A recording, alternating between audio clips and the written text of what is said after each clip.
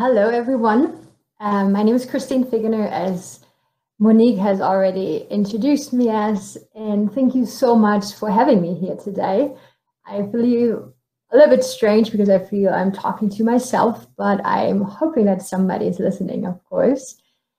Yeah, Monique already said that I am a marine conservation biologist that is mainly working with marine turtles in Central America. But unfortunately, over the years, pretty much ever since I started working with sea turtles, the sad byline of what I've been seeing in the field is ocean plastic pollution and the impact it has on our ocean wildlife. And so over the past 5 years, I've become very active in advocating against plastic pollution in general.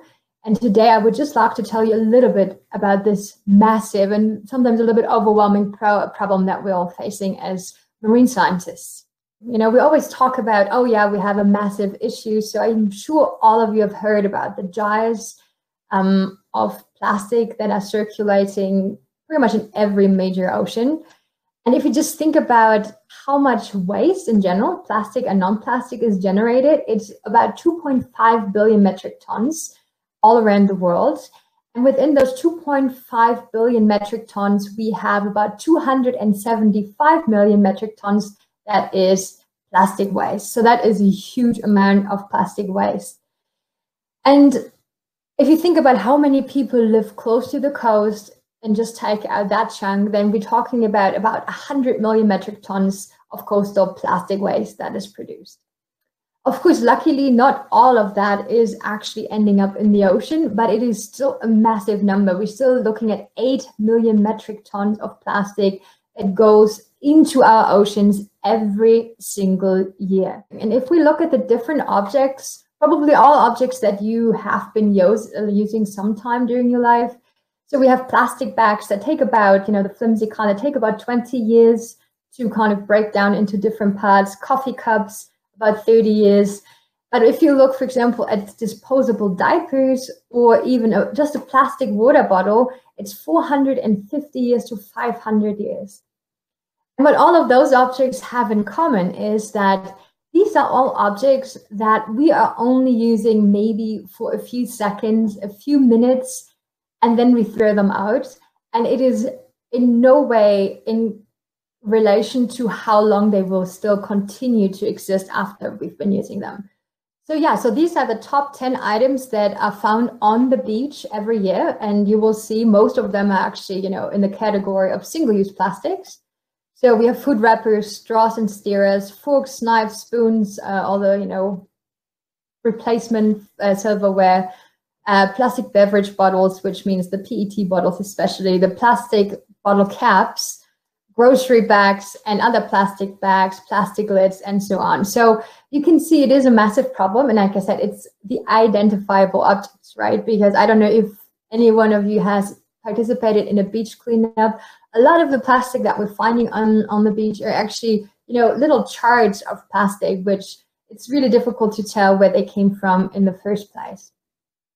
We always talk about the ocean, but in the end, it is affecting us as humans as well, our health, because we are eating fish and seafood from the ocean, and we are also ingesting plastics. We know that already from seafood. We are ingesting the toxins of plastic in them.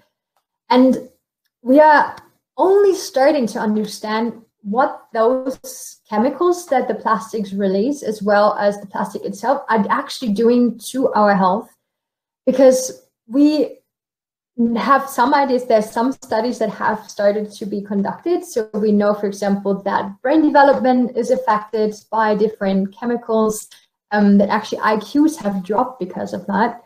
And more recently, though, in recent years in general, we have found that our gut flora, so the bacteria that lives in our intestine, or the bacteria that live in our intestines, are super important for our health in general. So an unhealthy gut has actually been linked to depression, any kind of other mental disorders, to chronic disease such as Crohn and other, even arthritis, cancers, of course. And if you then think about, if we now also having this, the problem with the plastic that is thrown into this whole mix, I think we're only scratching the surface of what plastic does to us humans as well. So if you don't care about the ocean, if you don't care about the animals, you should at least care about your own health and see that you are trying to reduce the use of plastics in your everyday life. My suggestion and my general message is that, it's great that we're all trying to clean up our oceans. I mean, I'm out there myself during the nesting season, almost every day, we are trying to clean up parts of the beach. And once we one time through, we're going back and start cleaning again, because it's kind of this never-ending story. But this is not enough. But the other thing, this is super important, is we need to turn the tap off.